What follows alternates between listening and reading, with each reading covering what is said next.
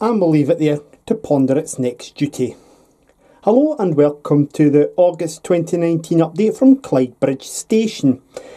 Now this update has been filmed on the 24th of August 2019, and as well as a new arrival here at Clydebridge Station, by remarkable coincidence, today also marks the launch of the Pennine Express push-pull trains.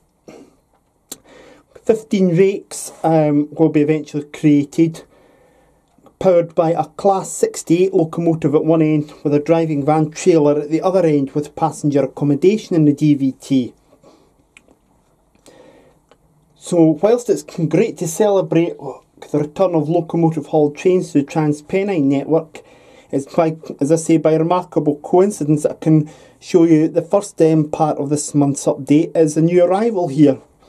This is 47461 Charles Rennie Mackintosh, and like the other 12 Class 47s on my layout, this machine is a Bachmann Class 47. Now it was bought on eBay and it's a Rails of Sheffield limited edition one, and the certificate has numbered mine at number 12 of 512 produced. The locomotive carries the Highland Stag symbol, signifying that it was allocated to Inverness Depot, and it carries, as I say, the blue striped ScotRail livery, and was the only Class 47/4 to carry this livery that was perhaps better remembered as being on the Class 47/7s, the push-pull ones, like what's on 47708 Waverley. This is likely to be the last of my Class 47s. I feel that 13, for the amount of work I'm going to have on the layout, with 3 local trains, the sleeper train, a push-pull train, 2 intercity trains, a Trans-Pennine train, and a regional railways express train. 13 is likely to be more than enough for me. And obviously that'll mean that diagrams getting changed during the day.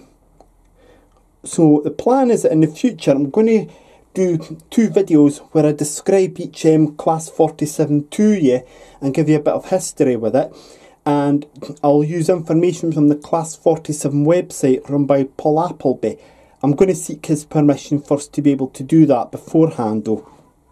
Hopefully he gives me that, and then I'll give you an insight into meeting my locomotive fleet. Whilst one locomotive has arrived, there's a notable missing locomotive over on the siding here at the depot. There's no shunter. Now what's happened is when I took 47461 in today to Scooney Hobbies, I left both that and the shunter with them. And I'll return later on in the morning to collect the locomotive, the Class 47, expecting that the shunter would have to be left behind for it to get sent away for repair, and that's exactly what's happened. Now there's a gentleman that Scooney Hobbies uses, and he collects any broken or faulty models each week from them, and he takes them away and has a go at repairing them. So it's likely to be at least a couple of weeks before I'll have 08818 back at Clydebridge, and hopefully it'll be working. What I'm going to have to do in the meantime is use one of my Class 47s as a super shunter.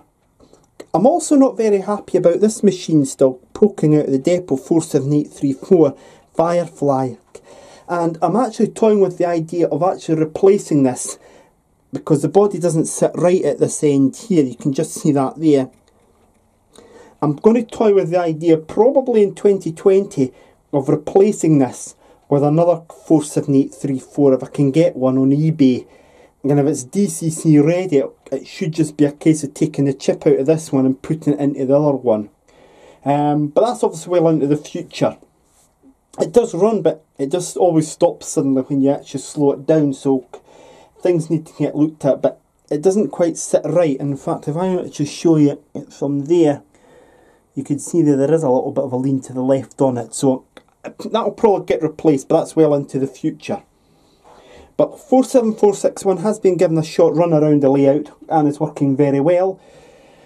And for a few of my friends who've been complaining that the locomotives that I have in the layout don't have a Scottish feel to them, I hope this appeases them to some extent. Now in terms of scenic work done on the layout this month, there hasn't been too much done. So it'll be a short update, but last month after I put the update up, West Blythe TMD put a comment on my July update suggesting I put some gates in here. And that's what I've done. It's Bachmann gates that I've used, and that's a small single gate, and these are the wide double gates, and just a bit of fencing that I've created at the end here. And I've also used one of the 10 Commandments signs, stuck it in a bit of plastic card and glued it on, and we've got there a keep clear sign. And following that advice from West Blythe TMD, I'm very pleased with the result that's come out from that. They were right with their suggestion, and I'll just go in a little bit there, you can see it clearly. It does make it look fully complete now. I'm very pleased with that. I've also put a bit of fencing up here, the wooden fencing, to shut off the siding a little bit, and you can just see it's not straight, I know, but I've got a little gate there as well. These ones were actually stuck not with super glue, but with polystyrene cement, Humbrol, which I got at the Strathspey Railway actually. So very pleased with how that's turned out. The paths here are all a bit rough, but I can't do anything about that now. This has still got to get painted yet. I'm also swithering and repaint, just trying to paint over this again, and then putting down some new white lines from 10 Commandments. But again, that's something I'll give a bit of thought to in the future. However, West Blythe TMD were absolutely spot on with their suggestion there. I'm very pleased with how that's turned out. While I'm on about the depot and scenery, this is very fine light grey ballast. I've been using some different ballast when I've been doing the pathways on the depot roads here. You can actually see it if I just come down here. But I picked this up today at Scooney Hobbies. I think this will actually be a bit better for making the walkways in the depot. I will experiment with it, because I've got to finish off this bit here and glue it down, and then obviously paint it over. It's by Tasma Products from Hertfordshire, so I'll give that a shot. I've also got some more normal ballast just for the depot roads, because a lot of these can now actually get ballasted, so that'll be my next task. Also in the depot though, I've done some more putting the vegetation in here, and I'm just going to keep on working my way up there, and obviously I'll work my way around here too.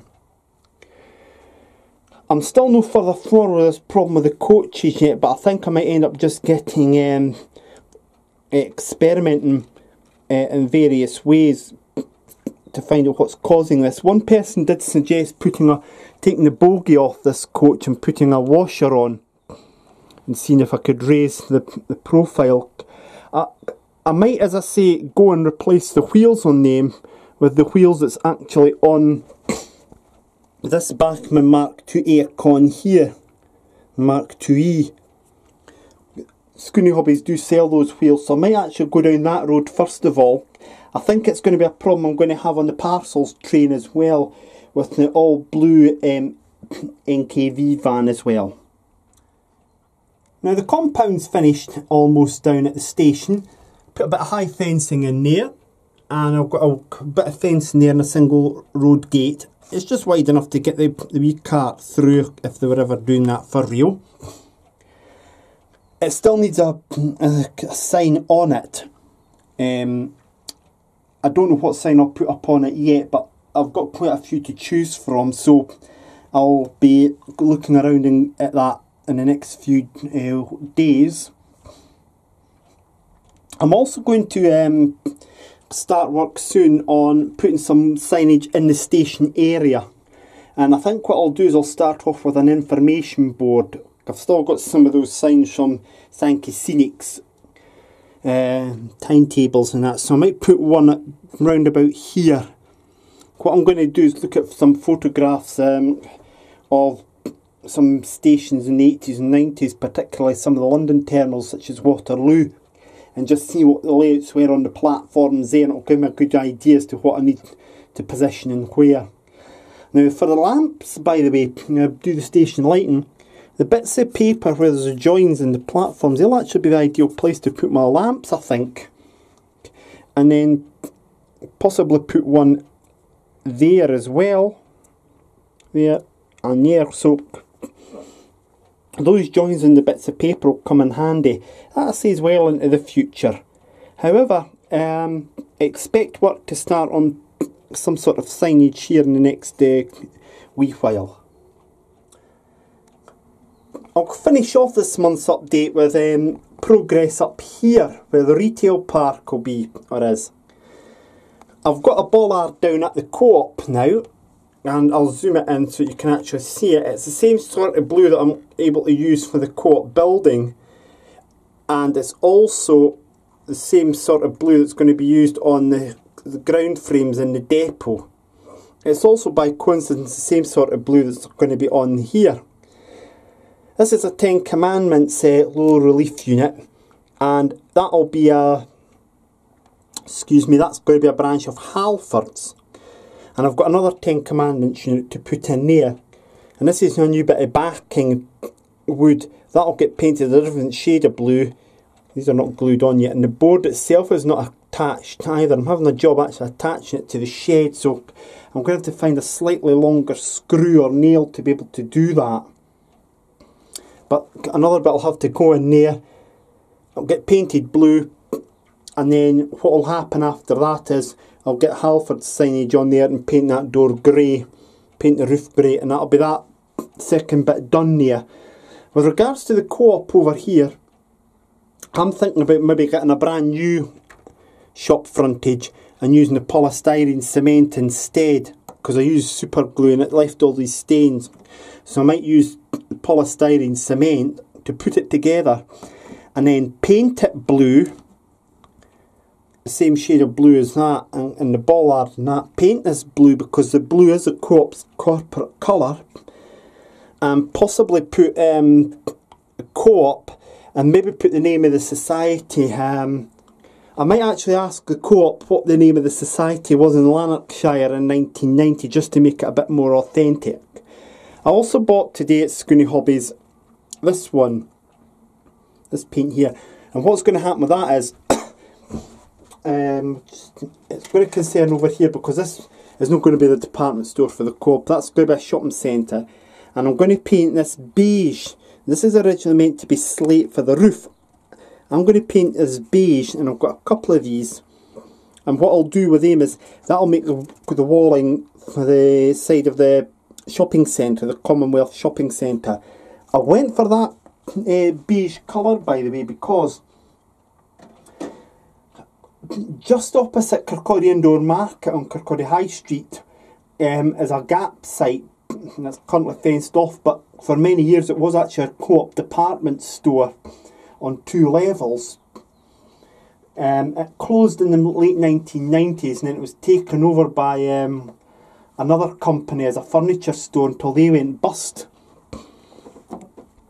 And the tiles were actually about that sort of colour. It had a tiled in front, and that was the sort of colour it had. So I'm going to try and recreate it that way, and then get signage put on plastic card and stuck on. So there's a wee bit of work to be done yet. But I'm very pleased with the progress in the retail park. I'm taking my time with it, I'm not rushing it. Now the heat is bothering me, so it nearly made me forget to mention some other layouts this month, but Dean Park Station has an arrival, or 2. He's got his Mark II F coaches in the ScotRail Saltire livery, and he's got the Inter7 City power cars as well. But 1980s British Rail fans, fear not, he is not converting his layout to the 2019 era. No, no, no.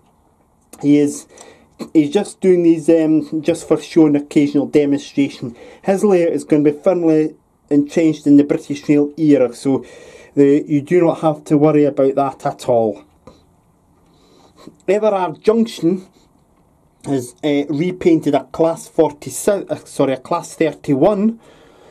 Told you it was bothering me.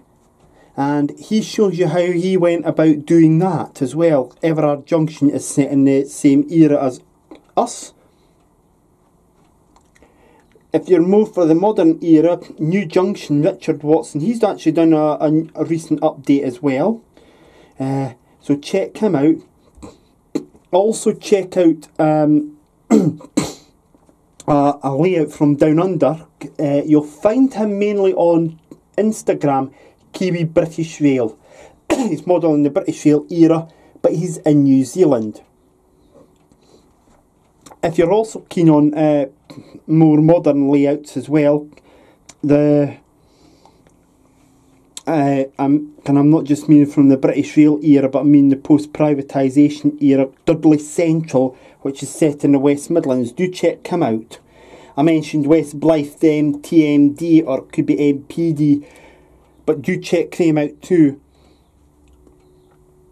And Charlie Bishop, who runs Chadwick TMD in Chadwick Junction, he's been installing a viaduct on his 1970s, late 60s, early 70s set dieselisation layout.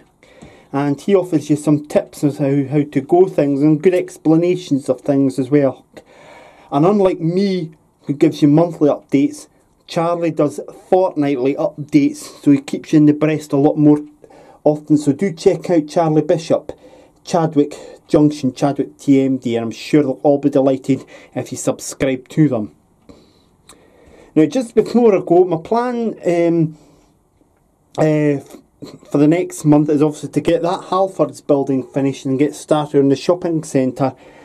I don't think I'll be doing much in the way of the station throat at the moment, but hopefully by the time of the September update, we'll have a fully working class 08 shunter for you once again, which might allow 47474 to actually bring this thing into platform 5, and the shunter could then come along, pull it out and propel it into platform 6, go back to the depot and allow 47474 to couple onto it.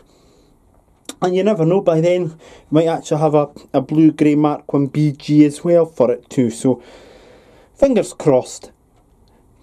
So that's all from Clydebridge Station for this month. Whatever you're doing, please do enjoy your layouts, and I look forward to hearing from you with any comments, queries or suggestions, and also seeing you next month. Goodbye for now.